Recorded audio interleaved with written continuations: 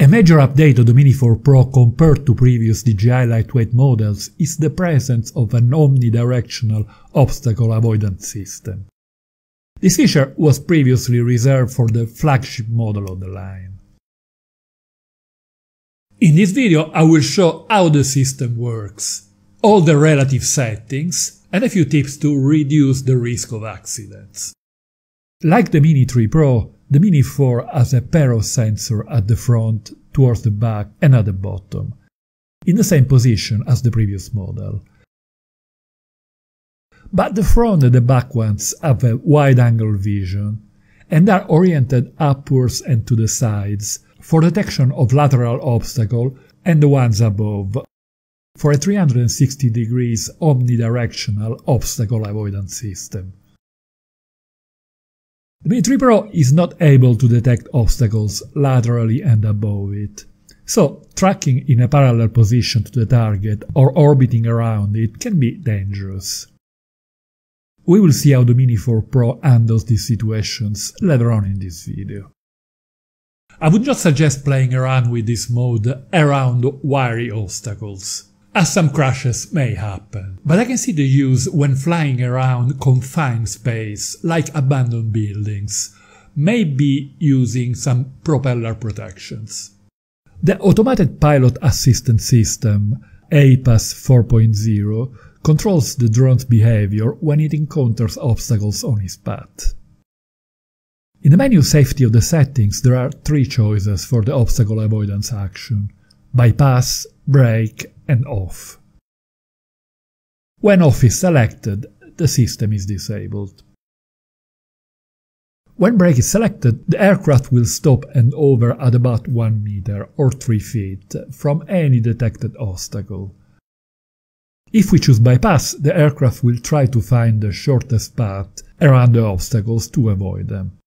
When filming, the most frequently used obstacle avoidance action is bypass, as the drone will keep moving while avoiding obstacles for uninterrupted cinematic footage.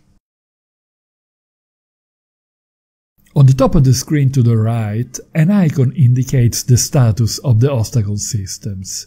It is white when the detection is on and red when it is not active. The next item is bypassing option, with a choice between normal and nifty. In nifty mode, the aircraft should perform subtle moves and a smoother flight. It should be used in very confined space for more precision, but we are warned of higher collision risks. Further down we can opt to display an on-screen radar map. In the 3 Pro, this map shows a line in the lower part for obstacle below the drone. Another one in the upper part of the screen indicates obstacles in front. In the Mini 4 Pro, the radar map works differently because of the omnidirectional obstacle sensors. It is practically the same as in the Mavic 3.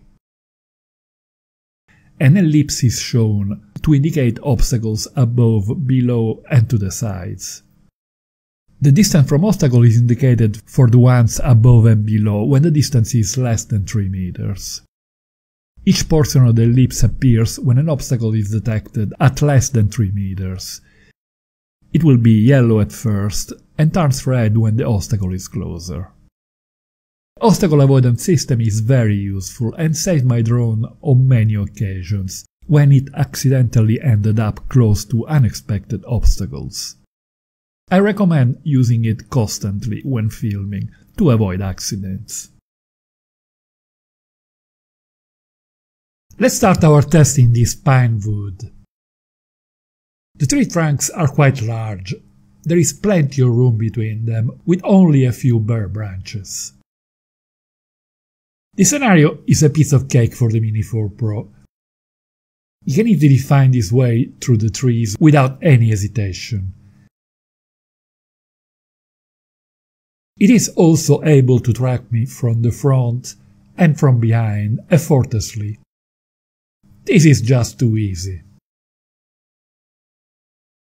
Previous DJI models tend to struggle to identify wiry obstacles like tiny bare branches, and I experienced several minor crashes under these conditions.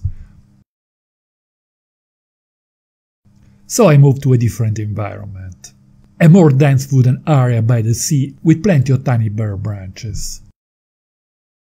The Mini 4 Pro handles the situation extremely well. It can identify the wiry obstacles as well as the mighty Mavic 3. I kept flying around this area for about 20 minutes without touching a single branch or leaf. With the Mini 3 Pro I had a couple of crashes with lateral obstacles, which is understandable as this model doesn't have lateral obstacle avoidance.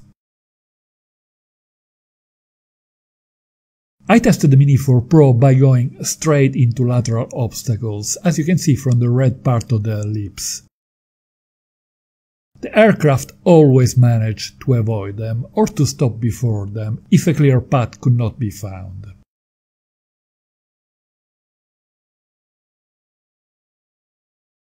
Once I destroyed a Mini 3 Pro by hitting 3 branches above it, due to the lack of obstacle sensors at the top.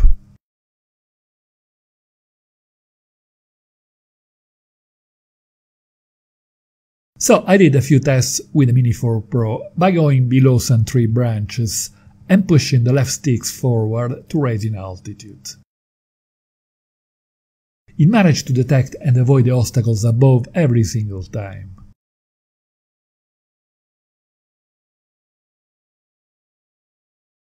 I also decided to try the nifty mode.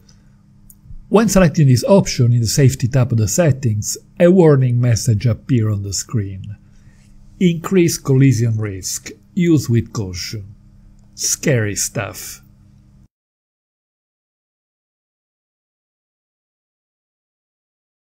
The difference compared to normal is subtle. I find that the drone flies slightly closer to the obstacles, and the change of directions are not as abrupt.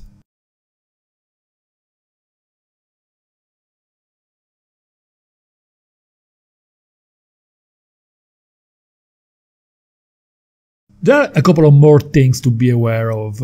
When flying in sport mode, the obstacle sensors are not active. In this mode, keep the drone well above all surrounding obstacles. When flying over water, the downward obstacle sensors struggle to analyze a reflective surface. They cannot always avoid entering the water, and even the altitude shown on the screen should be taken with a pinch of salt. Sprays of salty water from waves can easily destroy a drone, so I suggest avoiding flying very close to the water. The performance of the obstacle avoidance system of the Mini 4 Pro is excellent, up to the level of the mighty Mavic 3. I must admit that it performs better than my expectations. Click on this link to watch my video about all the settings for filming with the Mini 4 Pro, and don't forget to hit the like button if you find this video interesting. Thank you.